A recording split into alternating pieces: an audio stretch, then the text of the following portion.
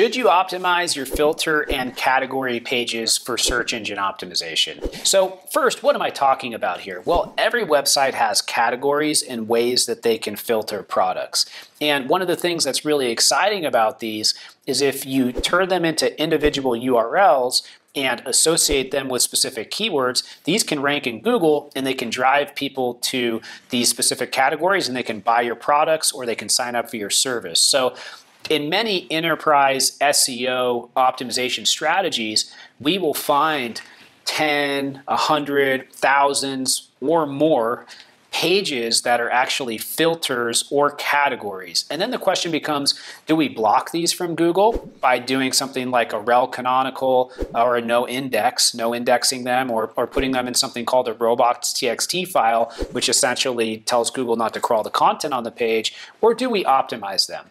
So here's what you need to think about. First, is this the type of content that Google actually wants to rank? So if you do a search for one of the keywords that you would optimize this category or filter page for, what comes up in Google? Is it a blog post? Is it news? Or is it other categories? That's the most important thing to do first. Next, you want to think about the search volume.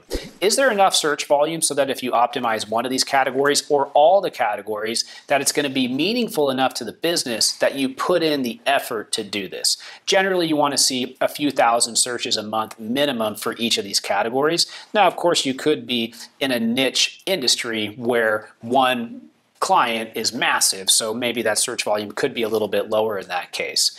After you've answered those questions, you then want to think to yourself, how big of a development expense would this be? And then understand the optimization strategy.